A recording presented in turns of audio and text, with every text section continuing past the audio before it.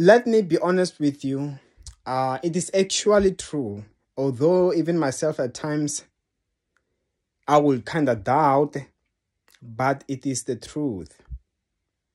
And at the end of the day, I realized how God Almighty does love marriages, how He does bring two people together, how He enjoys putting them together.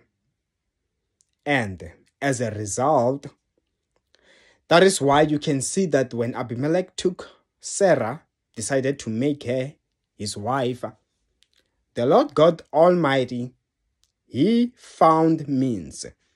He made a plan to go and threaten Abimelech.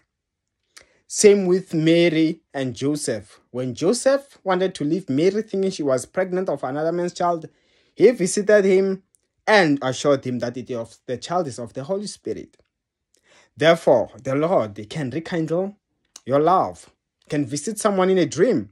He can send someone to convince that person to say yes. I even know some people who said, yeah, only my friend, it was my friend who encouraged me, and I'm glad that now we are married, because I almost never said yes, but my friend made me. You see, there is an angel. There is someone that will be given a dream. There are things that God can do to make it work. That is why do not fear. If it is the time of the Lord, I know at times you'll be like, but I prayed, nothing happened. Sometimes you find that you prayed, but it was not the right time. But when it is time, do not neglect prayer. I know sometimes you might, what? How will I know? Just pray in general. Just pray that if it's Lord, do something. And if it is the time, that prayer will definitely work. That is why in the mighty name of Jesus Christ, the Lord is rekindling your love.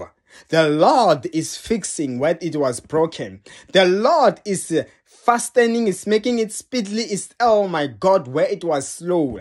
God is opening up where it was closed. In Jesus' mighty name, I pray for you right now.